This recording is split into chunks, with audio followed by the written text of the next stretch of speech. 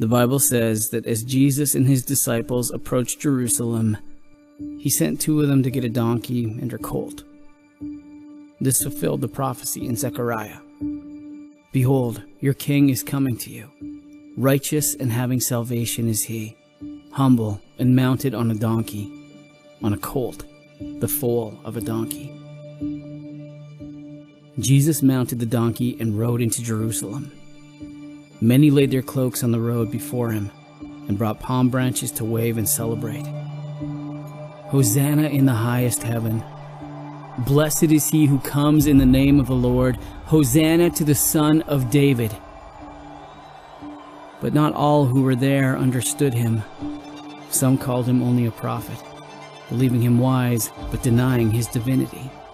Some raged and cheered for a revolution, hoping he would liberate them from their oppressors.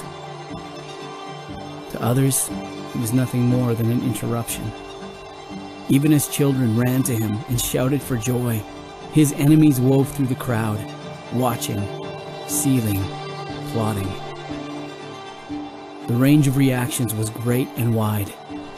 Celebration, worship, revolutions, deception, cynicism, condemnation, boredom, disinterest.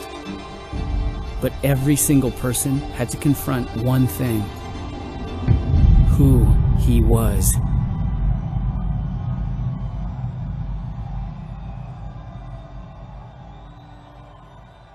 Behold, your king is coming to you.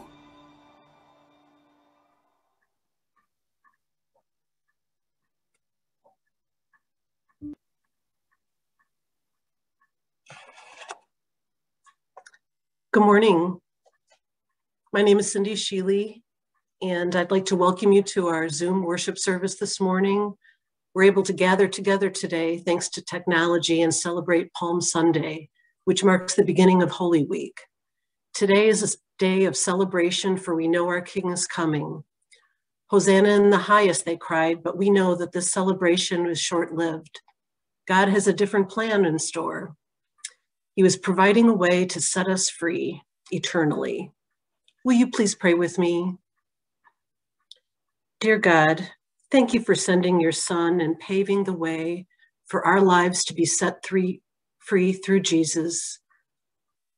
Palm Sunday is the start of the journey toward the power of the cross, the victory of the resurrection, and the truth that Jesus is our King of Kings. Blessed is the one who comes in the name of the Lord. Please increase our faith. Listen to our prayers as we honor you this day. Help us to always live in you and glorify your name. Amen.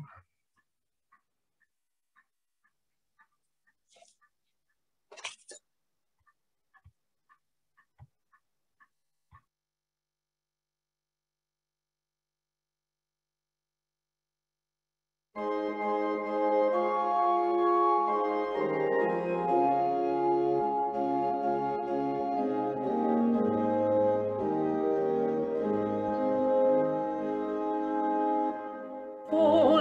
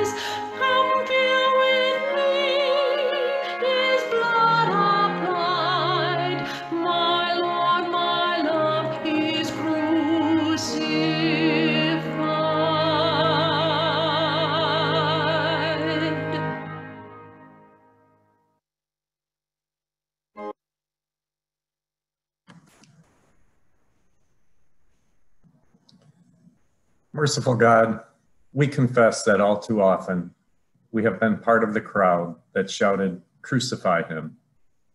Forgive us for the times we have betrayed, doubted, turned away, and denied you. Forgive us of our faults and mistrust, and renew in us a sense of your love, justice, and mercy. In Jesus' name we pray. Amen.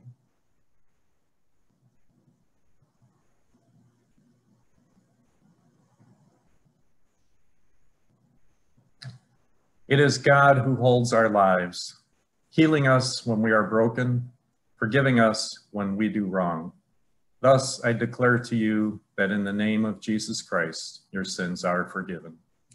In the name of Jesus Christ, your sins are forgiven. Thanks be to God. Amen.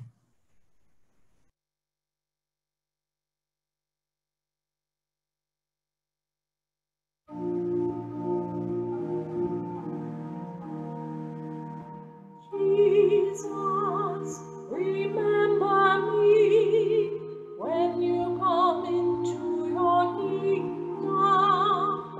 Jesus, remember me when you come into your kingdom.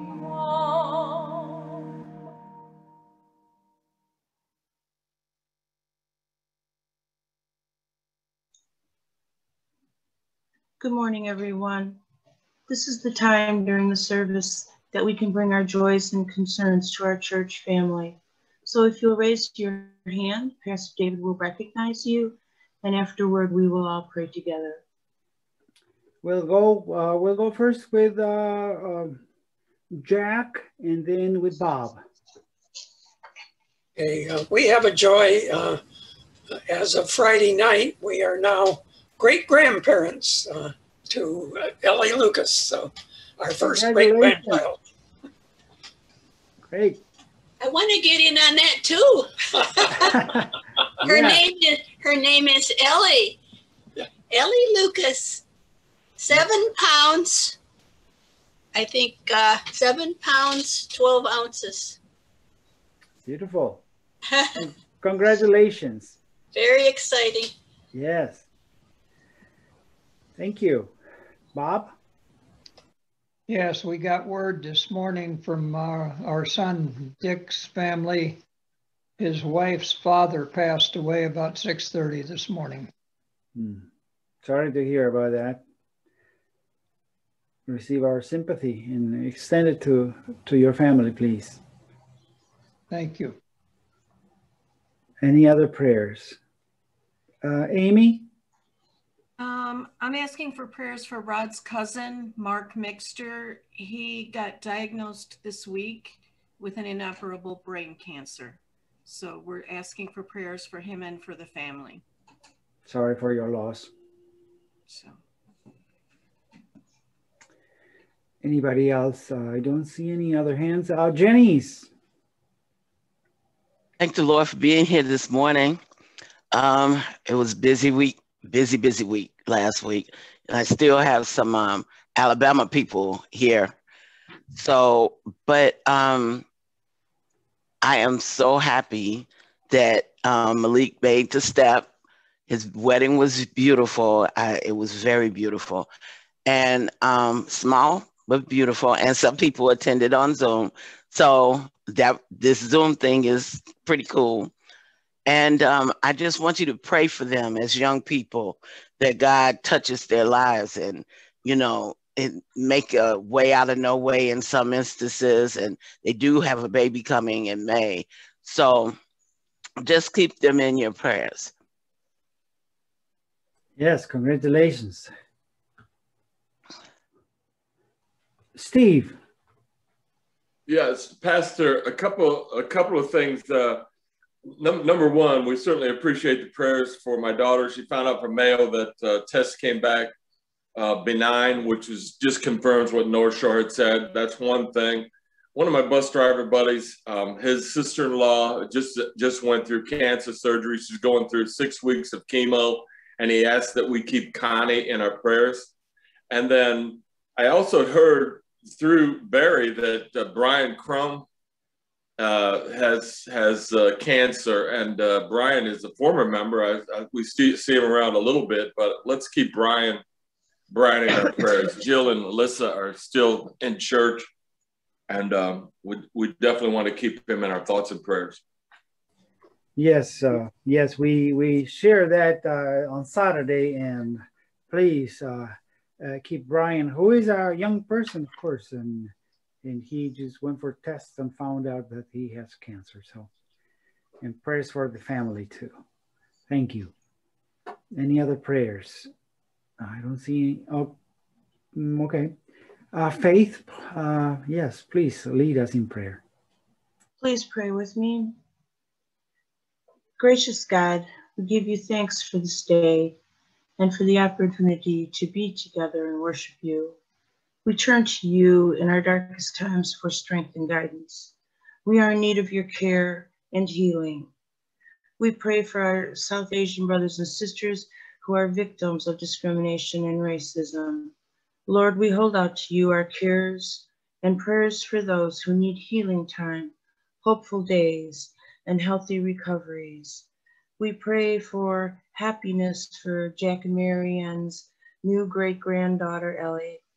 We congratulate and pray for Janice, for her grandson, Malik, who just got married. Father, be with Bob. His son's wife's family passed away. Give them strength, and may they feel your loving arms around them. Amy has asked for prayers for Mark and the family, and also for Brian. Father, we thank you for the good news for Rebecca, and we ask that you keep Connie close and bring her healing. All of this we pray in the name of God, who taught us to pray this prayer. Our Father, who art in heaven, hallowed be thy name. Thy kingdom come, thy will be done, on earth as it is in heaven. Give us this day our daily bread, and forgive us our trespasses, as we forgive those who trespass against us. And lead us not into temptation, but deliver us from evil. For thine is the kingdom, and the power, and the glory forever and ever. Amen.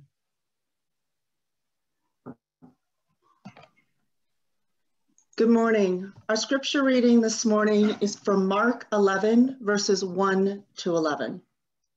Now when they drew near to Jerusalem, to Bethphage and Bethany, at the Mount of Olives, Jesus sent 2 of his disciples and said to them, "Go into the village in front of you, and immediately as you enter, you will find a colt tied, on which no one has ever sat. Untie it and bring it.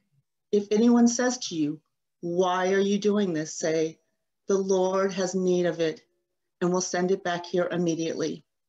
And they went away and found a colt tied at the door outside in the street, and they untied it.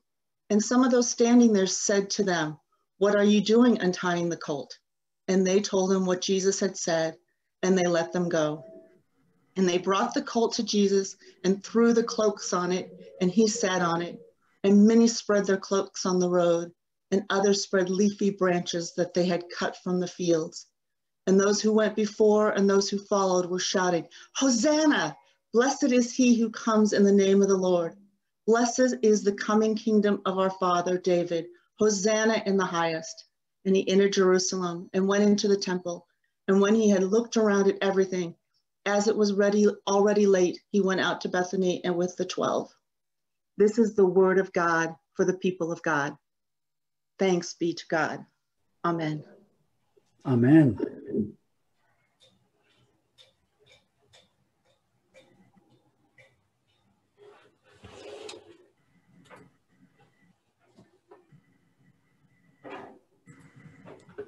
Okay, give me just a second here. All right. Well, we have heard this story many times, and we know that Jesus is in Jerusalem to celebrate Passover. He is not alone, and probably you don't know this or you haven't heard this before, but there are 2 parades into Jerusalem on this day. And historians Jewish historians have said that during that day, there were two parades at the same time. Passing through the city wall from the west is Pontius Pilate, who is the governor of the land, Roman governor, and he is leading a procession of Roman cavalry and foot soldiers into the city.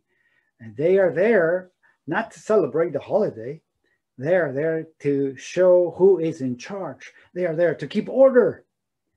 Because remember that Passover is a celebration of the liberation of the Israelites from an earlier imperial regime and the Egyptians.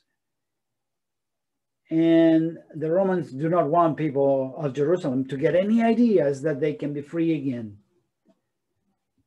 And on the other side, on the east side of town, there is another parade, but it's a smaller one. But it's a very different one. And Mark tells us that Jesus entered the city on the back of a donkey. I mean, what a contrast with the governor, on a stallion, Jesus on a donkey. In fact, Jesus was drawing on the prophetic symbolism of the Hebrew Bible in his choice of mount. The prophet Zechariah predicted the ride of a king, on a colt, the foal of a donkey, that he would be the non-violent king who would liberate Israel from its enemies. So there are two parades going on this day. One parade is a display of power to intimidate, and the other is a show of love to liberate. And those who watch that day, I'm sure, will make a choice. And by the end of the day, they had made a choice. But if I were to ask you, which parade are you watching? Which parade will you follow? Can you let me know? Well, it's just a question. But certainly, if we had been there, we would make a choice. See, Palm Sunday begins with the waving of, palm branches and singing hymns and people shouting, Hosanna, Hosanna, Hosanna to the Son of David. And I must admit that the word Hosanna is a kind of contraction of the word Yoshana. It's a strange word. It's not a term that comes up in everyday conversation. And but we have used the word like 12 times during the year. When was the last time you said that word? Can anyone let me know? Well, you use that word last communion. Remember the words of communion? That's where we use the word Hosanna. Hosanna, blessed is he who comes in the name of the Lord. Scholars define Hosanna as save, I pray. And they quote Psalm 118, verse 25, which makes reference to this word. Save us, we beseech you, O Lord. And of course, it is clear that the palm wavers are going out to meet Jesus in hopes that, he will crush and remove from Israel another great enemy, this time Rome. And I think we can understand that during this whole year when we have been through this pandemic. I'm sure many of us have said this word many times. Save us, I pray. Save us from this virus.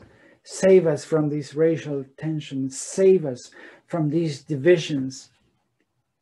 And in a more personal note, I'm sure we have said, save us from these problems or from this addiction, or save my marriage. Save me from being broken. Well, the thing is, Jesus knows what he is getting into, because he's also, I'm sure, saying, At one point, actually, Jesus says, save me. I mean, what do I say to God? Save me from this cup, to save me from this ordeal. But he knows he's coming to save us. So he knows what he is getting into. Not only is he heading towards those who are plotting his death, but also he is going to Jerusalem to disappoint his followers in a grand fashion. I mean, yeah, because Jesus is not the kind of king they are expecting. Jesus will not bring regime change. He's not going to do that. Why? Because Jesus is not committed to a path of glory. You know, they expected a king like David, you know, a kind of a warrior. But Jesus is more committed to a path of defeat. I mean, he will not reign from a palace, but from a cross.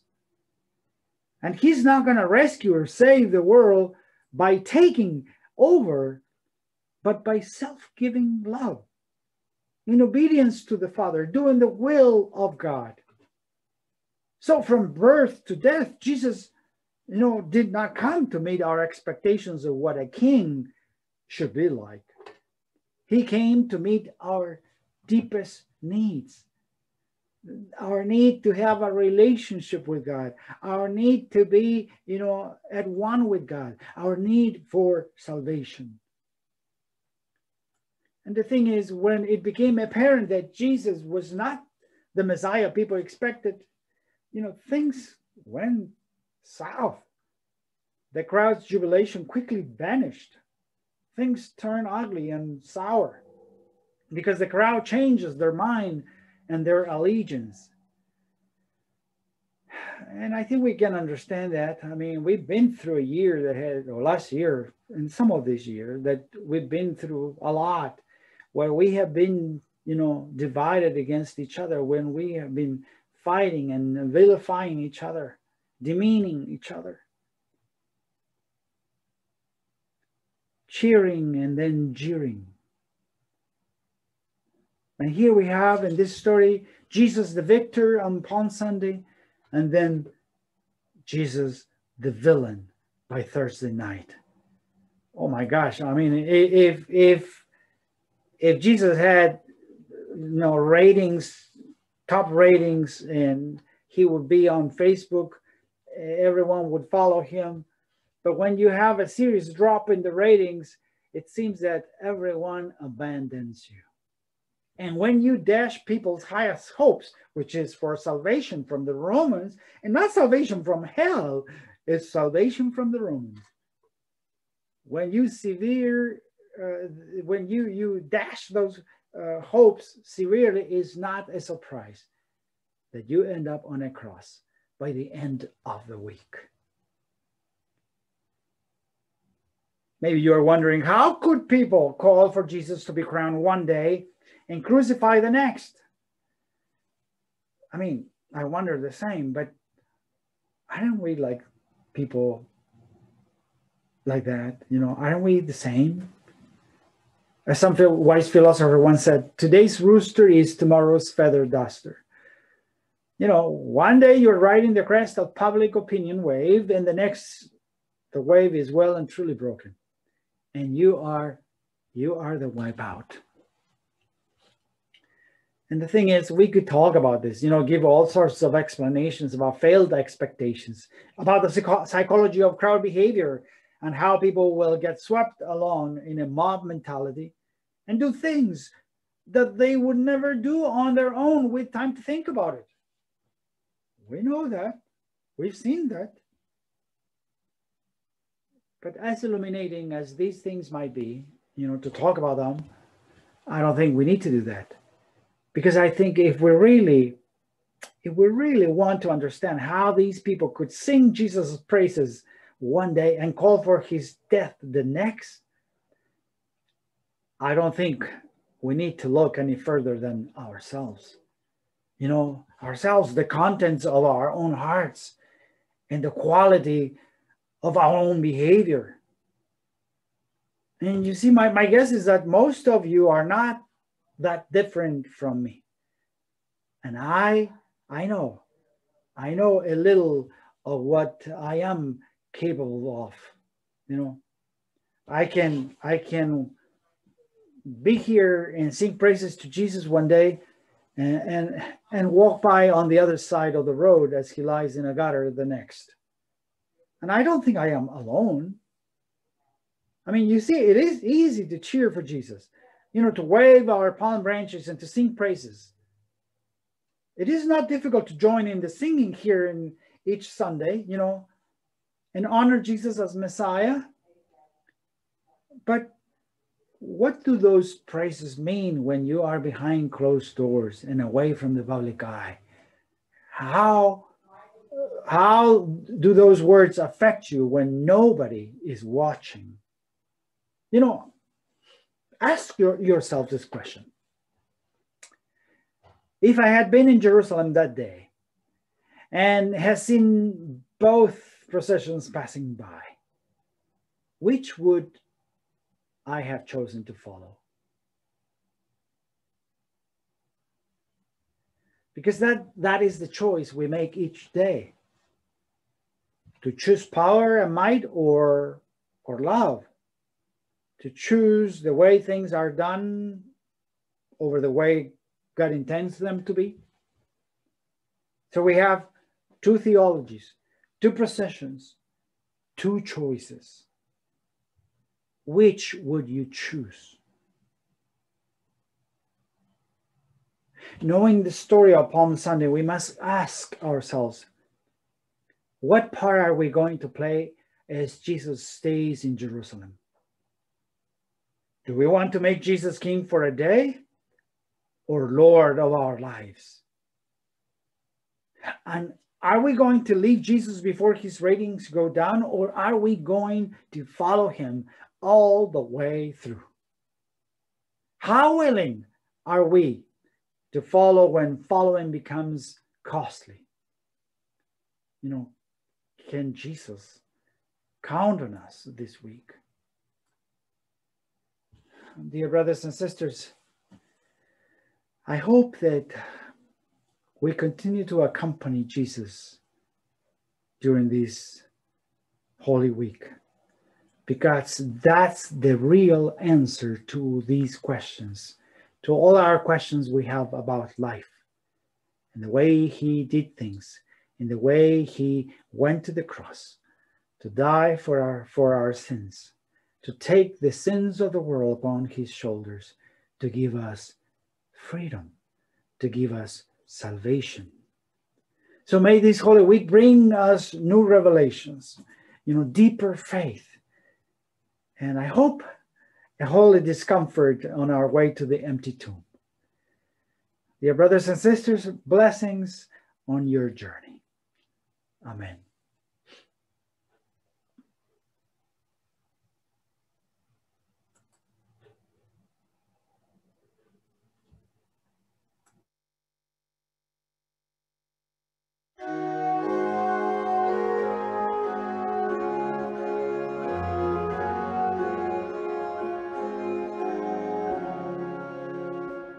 Beneath the cross of Jesus,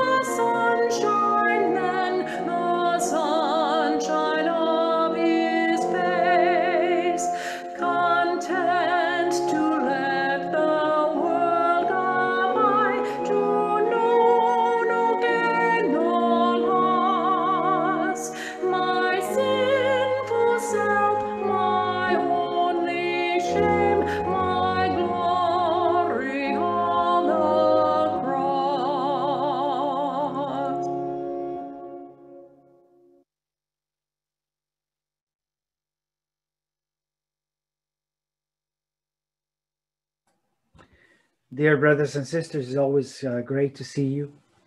And I would like to remind you that we will have a Good Friday service Friday at 7. It will be via Zoom, and you can join us that day. The link will be the same link we use for all the services on Sunday. So you don't have to look for a new link. It will be the same. And now as we go our separate ways, I hope that we continue to use the word Hosanna. Lord, save us. And may this blessed word remain with us during this week. And God grant us all to follow faithfully where Christ leads us. And may you all know God's courage and certainty that God is there with us all the way through. And now may the peace of God, which surpasses all understanding, guard your hearts and your minds in Christ. In the name of the Father, and of the Son, and of the Holy Spirit. Amen.